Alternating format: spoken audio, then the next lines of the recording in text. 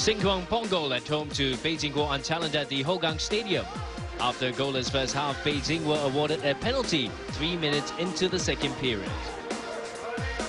Duncan Ellis penalized for a mistimed tackle in the box. Wang Hao took the resulting penalty, but his spot kick was wonderfully kept out by Fadil Salim.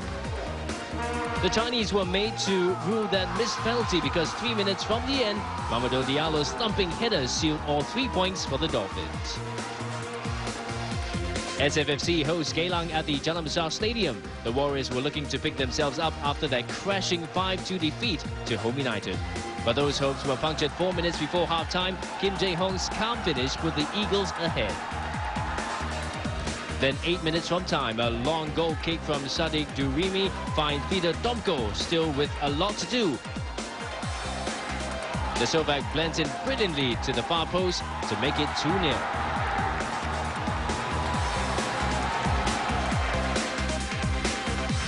On Thursday, Beijing were at home to Etoile. The Chinese are a bit of a hit-and-miss side, brilliant one week, awful the next.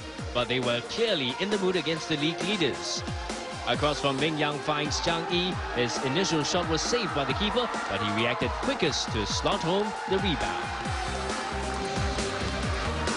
Second half, the Chinese doubled their lead, and again it came from Etoile's right-hand side. Everyone was expecting a cross from Ting Tao, but a shot from a seemingly impossible angle took Johan Lecour by surprise. Beijing would go on to score a third on the hour mark. Etoile's right back exposed once again. Ming Yang given time to pick out Liu Deng, 3-0. It was difficult to see Etoile coming back from there, but they did score a late consolation. Anthony Mulan pulling it back to 3-1 on 78 minutes. In other games, Young Lions beat Woodlands Wellington 1-0 at the Jalan Besar Stadium. Alexander Duric scored the winner for Tampines in a narrow win over Albrechts Nagata.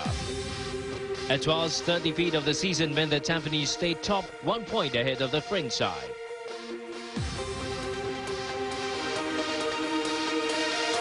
Beijing are still in the bottom half despite that win over Etoile. Albrechts are a further 6 points behind with just 5 wins so far. Here's a look ahead to the fixtures in the next round. Etoile are at home to Singkwang Ponggol.